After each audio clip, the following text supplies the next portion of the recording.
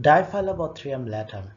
This parasite is also known as broad tapeworm or fish tapeworm, and they are also called largest tapeworm of human due to its size.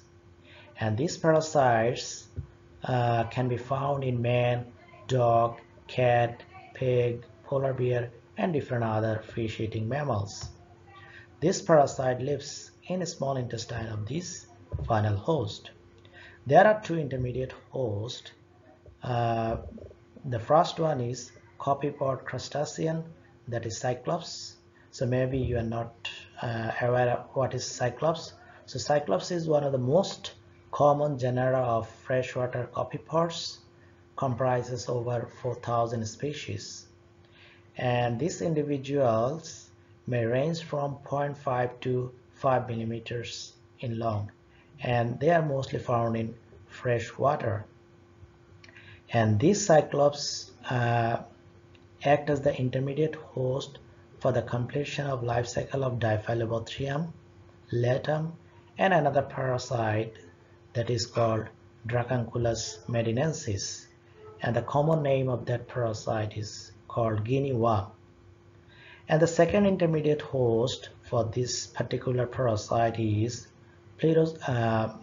different freshwater fish. And in this fish, pleurosarcoid will be developed. So this is the picture of prosarcoid. This is very tiny structure. Around you can see the scale bar to understand or to assume what would be their size.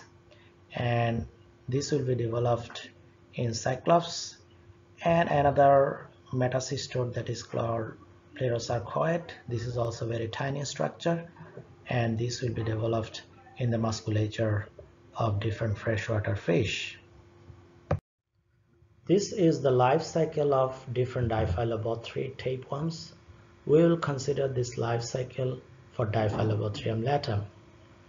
The parasite is located in the small intestine of different final host, and a single parasite can produce 100,000 eggs per day. So that is, the adult parasites are highly prolific. So these eggs in the gravid proglottid are passed through the feces, and these eggs are unembryonated. So embryonisation will be started by several weeks, and when these eggs will come in contact with the water, the coracidium will be developed.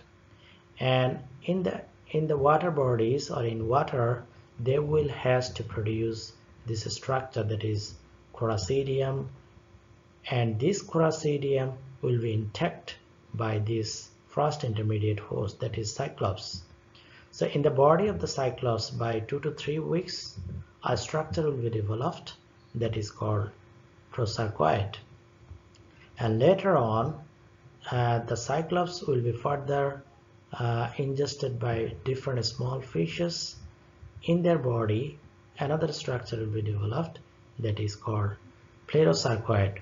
So these small fishes act as the second intermediate host, and sometimes these small fishes further intact by different big fishes, or we can consider this fish as predator fish.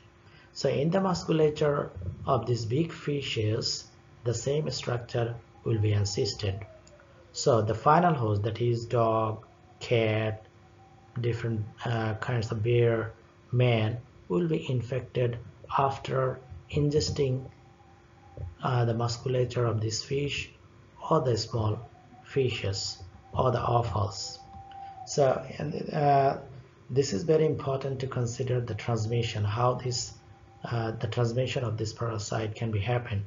So man, usually when the man intakes the raw fish or the less cooked fish or inadequately boiled fish, then the final host, that is man, can be infected. But the dog or different other cat, they may be infected by ingesting the musculature of this fish as well as the offals. And for the minimum time required for the completion of this life cycle is around 3 weeks in dog, but it takes around 3 to 5 weeks for the completion of the life cycle of this parasite. So these are the reference books that I have used during preparing this presentation, and I have also used a lot of open source information from internet. And finally, as usual, thank you so much for watching this video.